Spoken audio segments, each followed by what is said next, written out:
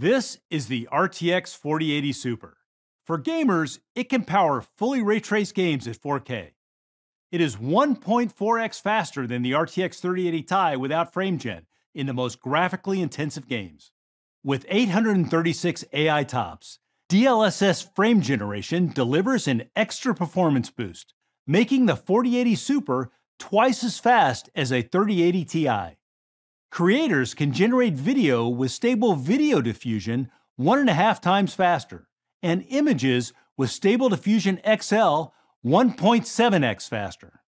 The RTX 4080 Super features more cores and faster memory, giving it a performance edge at a great new price of $999. The RTX 4080 Super will be available January 31st. Next up is the RTX 4070 Ti Super. We've added more cores and increased the frame buffer to 16 gigabytes and the memory bus to 256 bits.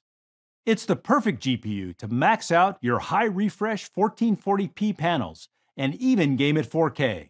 Creators will love it for video editing and rendering large 3D scenes. It's 1.6x faster than a 3070 Ti and 2.5 times faster with DLSS 3. It will be available on January 24 for $799. We're also introducing the RTX 4070 Super.